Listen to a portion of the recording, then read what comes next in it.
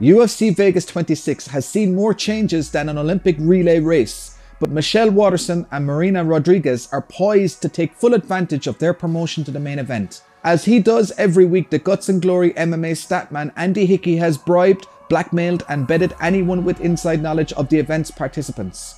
He has compiled 10 stats you need to know before watching this weekend's fights, so show him some love and follow him on Twitter using this handle. Now, let's get on with it.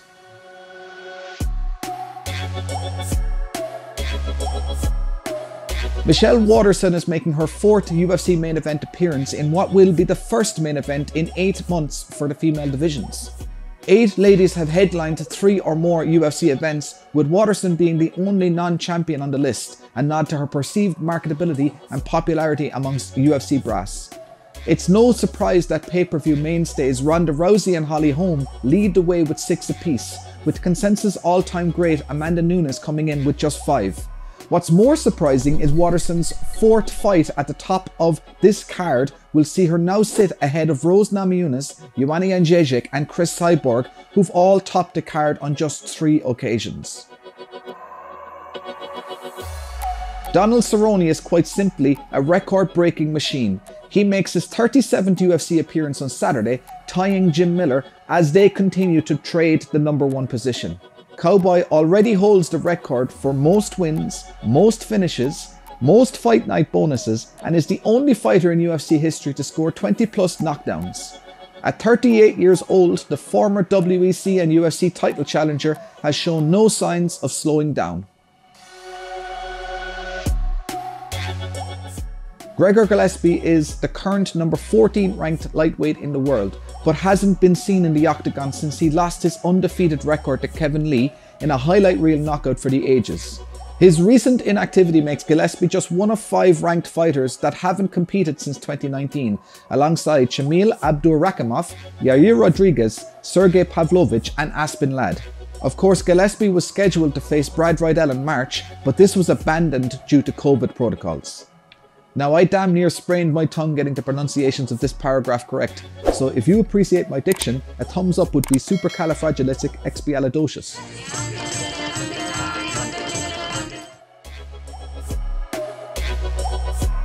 Brothers Kyle and Chris Daukaus both made their octagon debut in 2020, becoming yet another set of brothers to compete inside the UFC.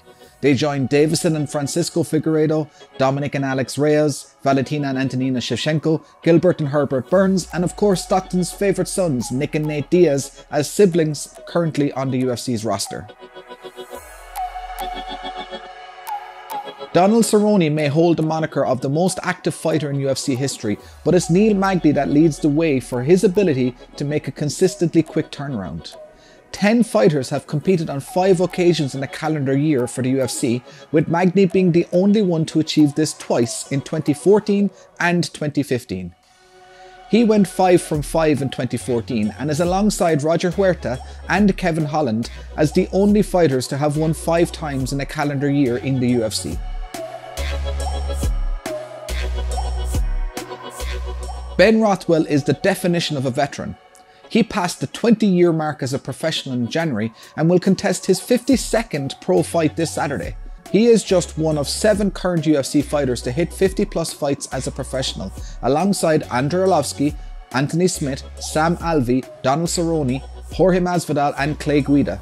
Rothwell's durability cannot be understated, with OSP being the only fighter to knock him down in his 12-year UFC career. Here's a question for you guys. Of the younger generation of fighters, let's say 15 fights or less, who do you reckon is a sure bet to reach 50+ fights in their career? Answers in the comments below. 4 facts to go.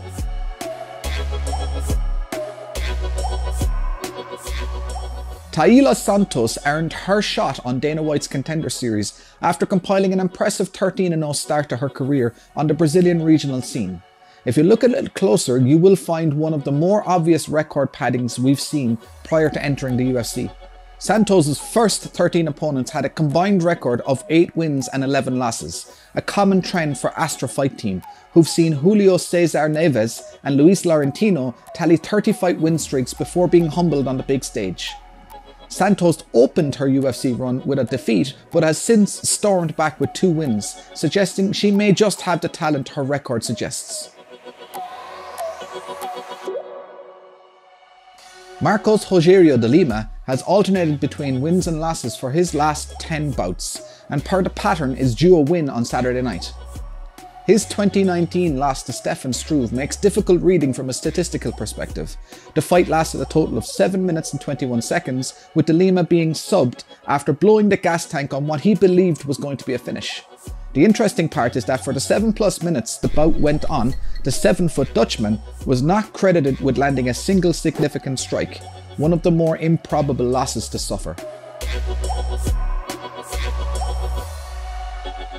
Uzbekistan's Saruk Adashev made his UFC bout with a relatively inexperienced 3-1 record to his name, with all 3 wins coming under the Bellator banner.